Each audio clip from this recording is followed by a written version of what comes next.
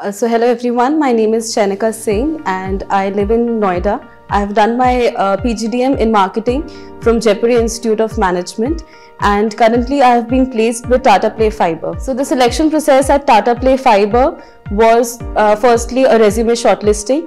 After that we did an aptitude test through which a lot of shortlisting was done, and then we had a PI which for me it went on for 1.5 hours, which was taken by a campus recruitment HR and the marketing head. So I feel marketing is a very dynamic field, and earlier it was had a lot of discrimination if it is if it has a good scope for women. But I do feel that in today's time it depends upon your determination and how persistent you are as a marketer rather than it is on gender.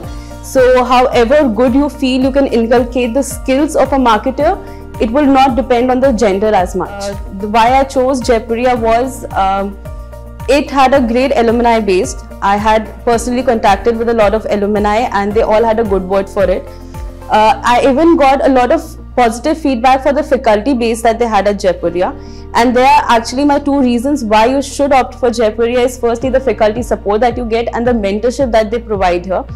Also, there's a great scope of, it gives you an opportunity for all extracurricular activities and an opportunity to enhance yourself as a management student.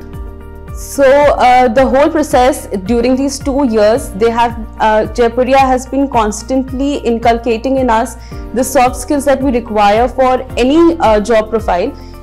Regarding mine as a sales trainee, I need to work in teams. I have to even work individually at times, and that Jaipuria has ensured through the clubs and committees that we have, in class assignments, the presentations, and you have to be really persistent towards your academic and your non-academic activities.